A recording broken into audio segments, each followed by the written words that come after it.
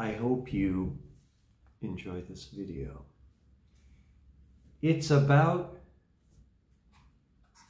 who knows what about the harmonicas that you're thinking of purchasing or that you already have. This is a Seidel Saxony with one of those kettlewell resonant covers by Russ Kammerer. Has a mirror button too, and a slider. Okay, so you want to buy a harmonica and you're trying to figure out, am I going to like it or not? Without having the ability to do what you do with every other product that you buy, like a car or clothing, go try it on.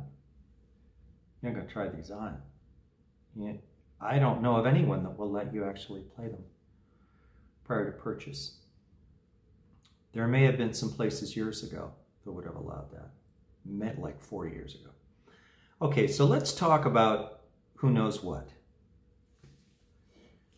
Well, let's first define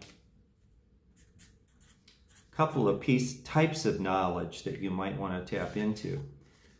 One of them is technical information.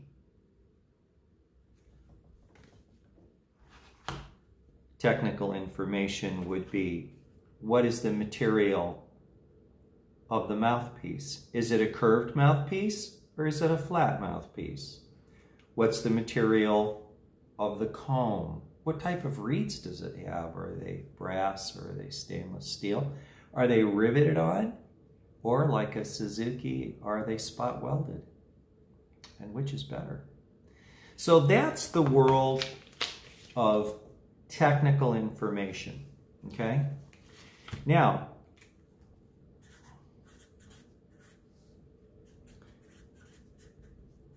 feelings, nothing more than feelings.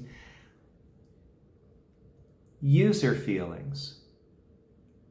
This is a completely different area of knowledge. This is the knowledge of how does the player feel when they're playing the harmonica? What do they say about its tone? What do they say about the way it feels in the hand? Okay. Two types of information. All right. A manufacturer will be able to give you all of the information on this, but nothing on this. I don't mean this as a criticism, but many of the manufacturers I've done testing for have no clue whatever about how people who play them really feel about them in detail. They will have various levels of expertise of manufacturing, like Seidel's really good, very well designed. I would include Easttop, very well designed. I like Suzuki a lot. I think it's very well designed.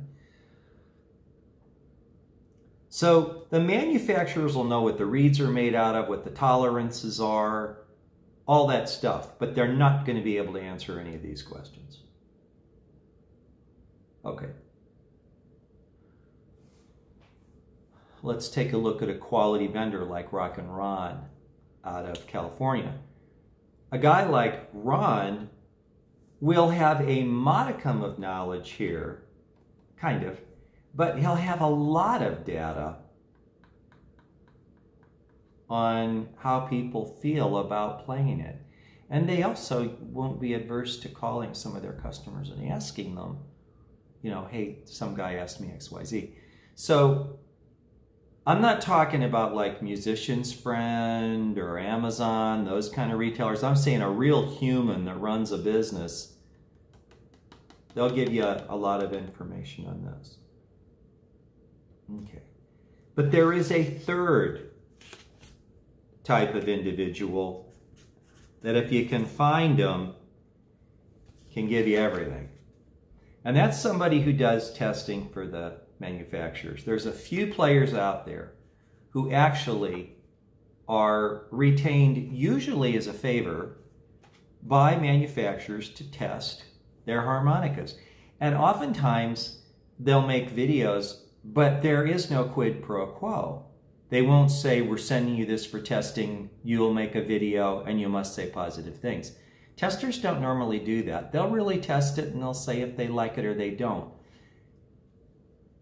Some of the more professional testers will not say negative things, but will only say positive, so they won't make a video if it's going to be negative. But a tester has the advantage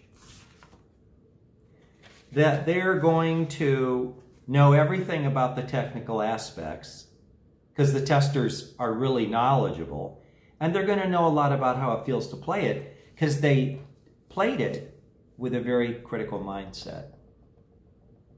So let's talk about what this means to you. If you want technical information on the harmonica, go to the manufacturer's website or call the manufacturer. They'll give you technical stuff. Phosphor bronze reeds, what kind of reed is it? You know, any kind of specification you want. If you want user feelings, you want to call an individual who has a retail business with chromatic harmonicas. And if you can find one, get to a tester. These guys don't advertise as a rule, but they're usually pretty well-known players, pretty well-known technicians, and they'll know the whole picture. They'll be able to answer almost as many questions as the manufacturer, but they'll have this perspective too. That's the tester. You're going to have trouble finding these.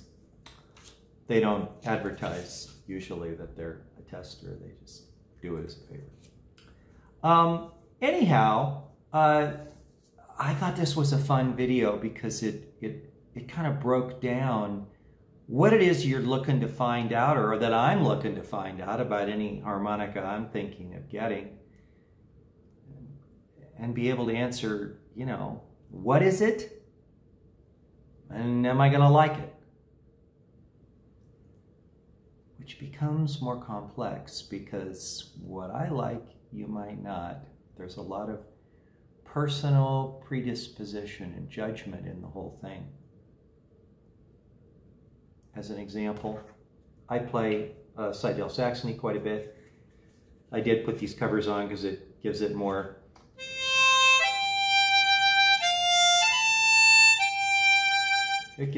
projection, and it makes it easier to hold.